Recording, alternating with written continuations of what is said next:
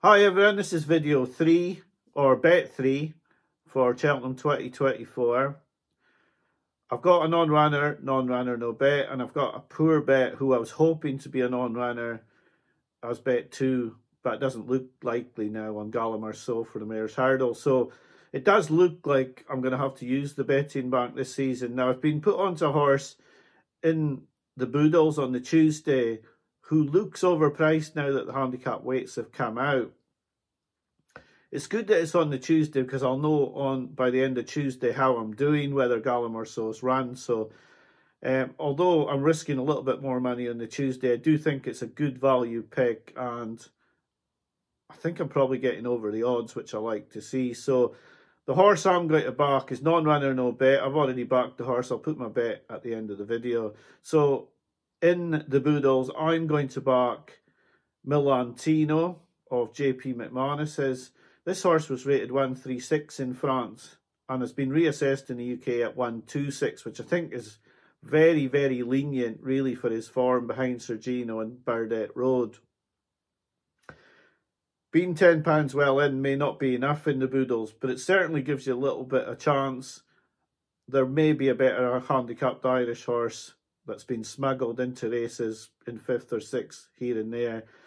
The race has been won by an 80-to-1 shot in the past, but I do think JP will target a lot of handicaps this season. I would have probably put up Percival the Galwa, but at 144 and up £7 from his Irish mark, that's really disappointing. So my third bet, and I have to say a big thank you to Hands On Racing, who I've been communicating for a while, and he did say to me he thought this was well handicapped. I've looked through the form. I think it's well handicapped, and he's put me onto this horse. I can't take all the credit for this one at all, but I do want to say a big thank you to him. But like I say, there's no guarantees that because we both think this horse is well handicapped that it's going to win. Now, I have to get this bet out quickly because I think the price will go. I think it's more generally 10-to-1, and I've just been lucky to have a William Hill account where I can get a bet on at the 12-to-1.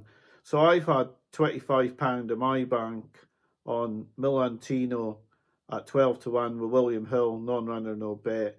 If you follow this bet in, then just remember that I'm having a poor season and that the previous results are no recommendation of you backing any of my horses. This season I've been doing terribly. So I will go with a bet on Milan Tino, £25 to win at 12-to-1 with Hills, non-runner, no bet. I have to stress, please bet this horse, non-runner, no bet. Thank you for watching. I'll be back to you at Cheltenham chat later in the week. Bye for now.